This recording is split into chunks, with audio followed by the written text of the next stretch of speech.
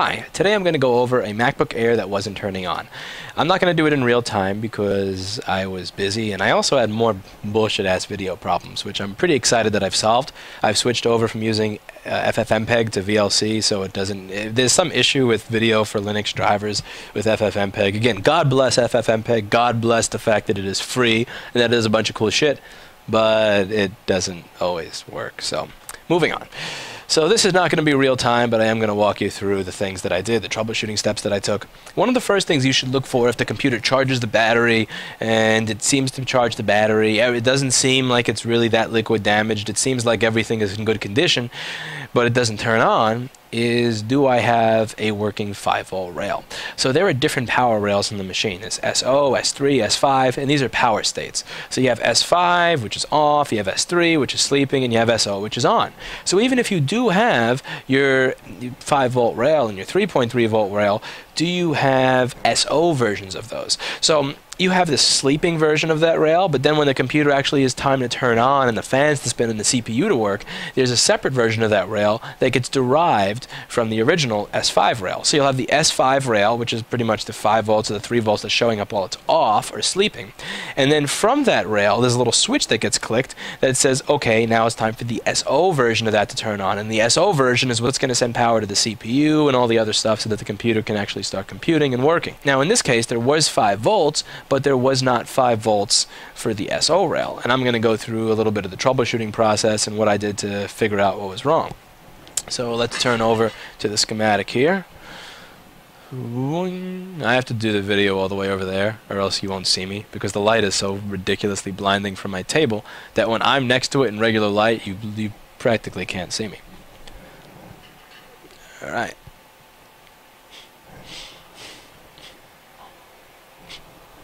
So, now I had PP5V S3. Let's search for that.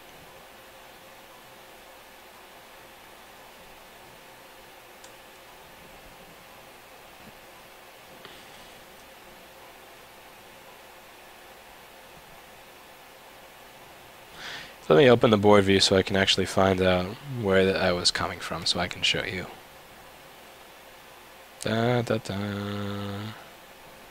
Okay, so U7501.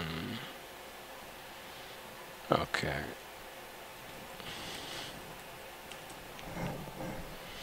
Okay, so here is where the PP5V S5 comes from. Right here. You can't see that. Zoom. VREG 5, PP5V S5. So I have that voltage. That voltage is there. But I don't have PP5V SO. And again, if PP5V SO is what's going to get, it's powering all these different components in the machine. Like again, keyboard backlight.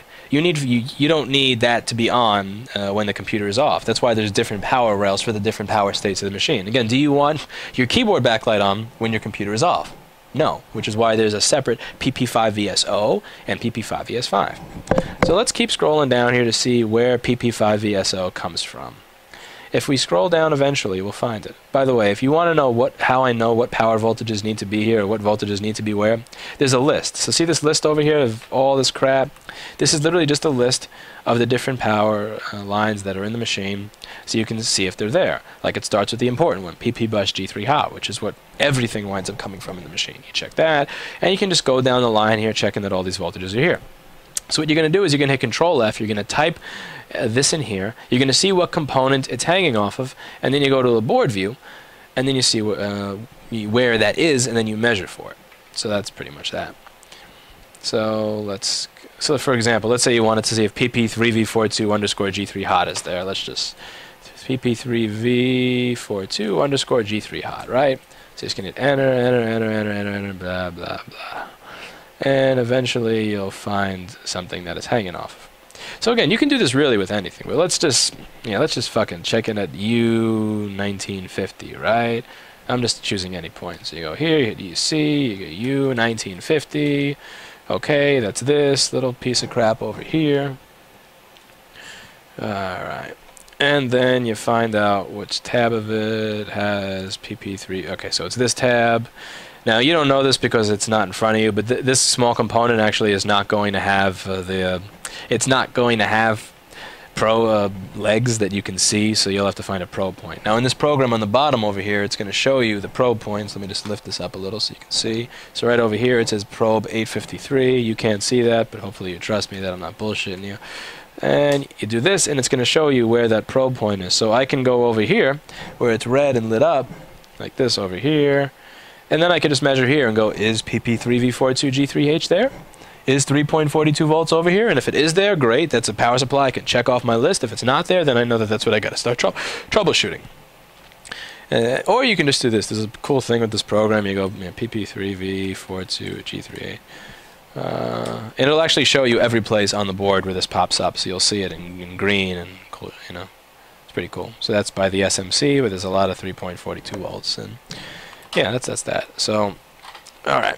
Again, I don't sell these. I don't redistribute them in any way. I simply purchase them off of places on the internet where it's available to any Tom, Dick, or Harry with a PayPal account, and then I just use them for the educational. And again, I don't redistribute these in any way, shape, or form. Do not ask for them. I do not redistribute them. I simply purchase them off of the internet. You can simply Google for a schematic, and there are places where any Tom, Dick, or Harry could spend 20 bucks, and they send you the schematic and the board views so that you can use them. And in this case, I'm using this for the educational purpose of teaching you how to troubleshoot a dead board. So back to my PP5VSO. So I had PP5VS5, I measured that, and then all the places PP5VSO was supposed to be, I didn't get it. One of the places that I measured for PP5VSO on this machine is actually on the fan connector, because it's just the first thing that pops into my head. Like, as soon as you plug the newer airs in, they turn on. So the cool thing about the newer air, the second you plug the power adapter in, you don't have to go fucking around trying to find the two pads to short to turn it on or get a keyboard. The thing about these airs is that they turn on in the second the power is attached. So if you attach power, the second you attach this MagSafe, it knows, switch me to SO, turn the fuck on. And so if I don't have power in the fan connector, at that point, I know that there's something wrong. So let's see where PP5VSO gets started. Now, one of the things you should know about most of these chips is that they have something called enable pins on them. Let me show you what that means. Alright, let me show you something. So right over here where it says EN, see this stuff right over here? EN1, EN2. Usually there's 3.3 volts at these enable pins. There's usually 3.3 volts at that enable pin that's going to tell it to turn on. Sometimes it's a lower voltage, sometimes it's a higher voltage. It really just depends on the chip that you're using and what you're doing. Just making sure I'm still recording because I don't trust this computer. And that's pretty much that. So if you're not getting a voltage, one of the things that you should do is see if it's actually enabled. So one of the things I was doing once I was looking for PP5VSO, the first thing I want to do is see how it is created, where it comes from. So let's find that shit. Alright.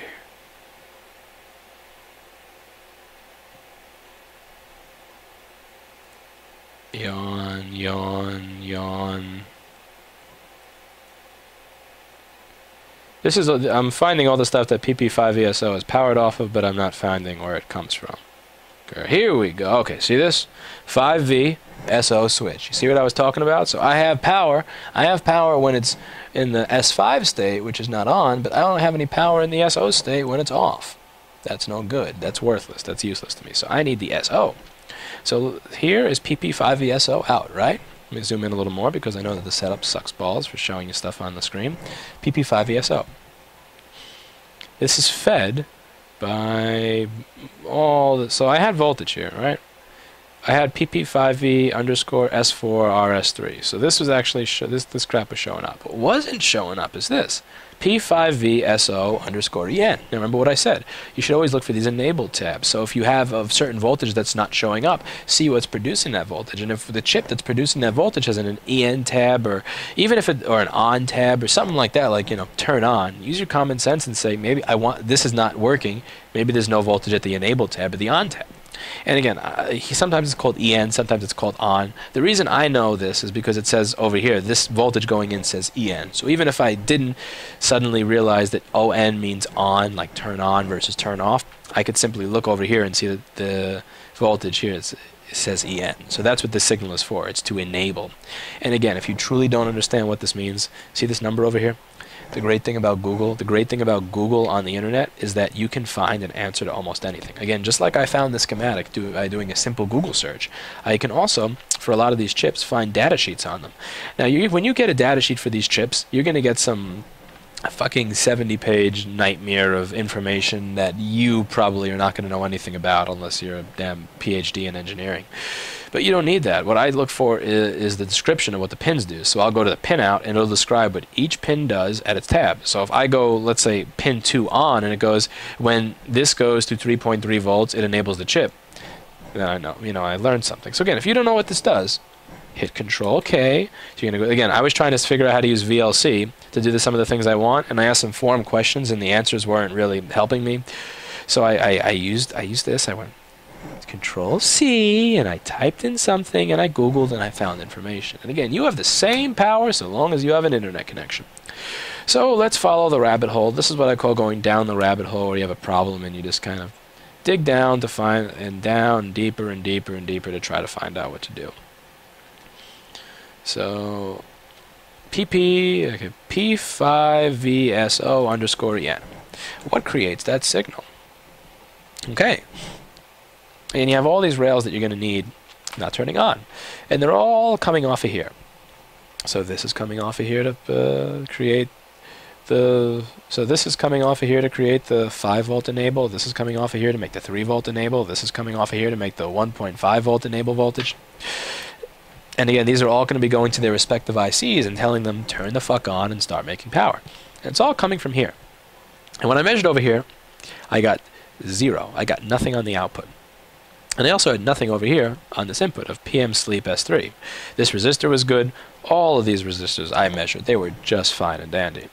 So, and now this chip is powered off of 3.3 volts. And since most enables work off of 3.3 volts, my best guess as to what this does, again, I'm guessing, because I have no idea what U8180 does. I don't, and I Googled and I looked and I couldn't find anything. My guess is that when a certain input signal comes in, it takes that 3.3 volts and just sends it this way. Or this power just allows the chip to tell it to send this way. Whatever the fuck it does, I honestly don't even know. I don't really give a shit.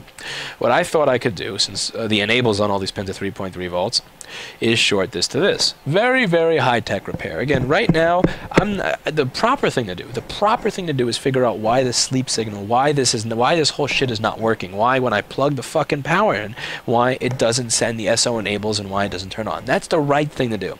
The wrong thing to do is to short that 3.3 volts over here so that all these SO enables are on all the time.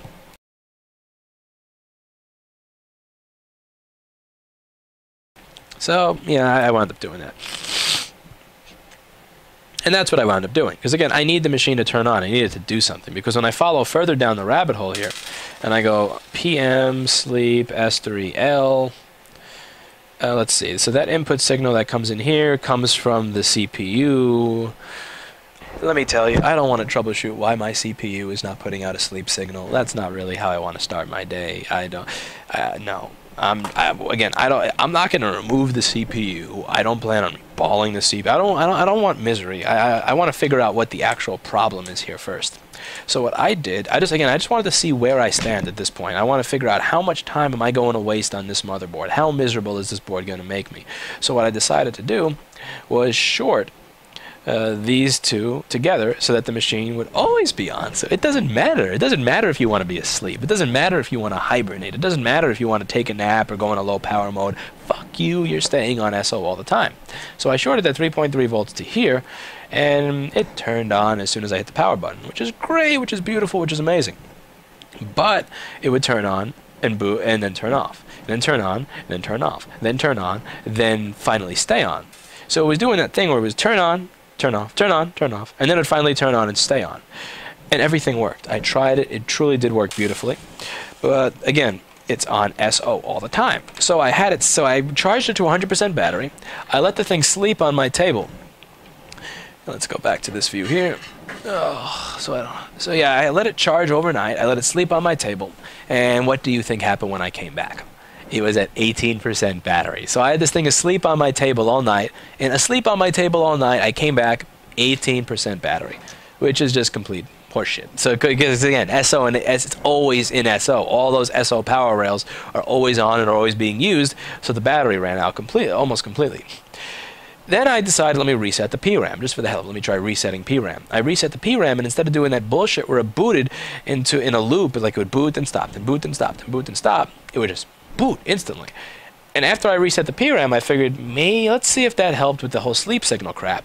I removed that little solder blob that you saw, and it worked. It did the little rebooting thing. I reset PRAM again, and it worked. Now, here's the thing. Resetting PRAM is what I needed to do to fix this problem. But how do I reset the PRAM on a computer that doesn't turn on? So that's why I forced it to turn on. So I forced it to turn on. I said, fuck you. You're getting SO power whether you like it or not. I turned it on. I reset the PRAM. Then after I reset the PRAM, I removed that solder blob because, again, this computer is going to have dog shit battery life if it's in SO all the time. Like, the computer is sitting there off and the SO power rails are working. That's no good. And now it works beautifully.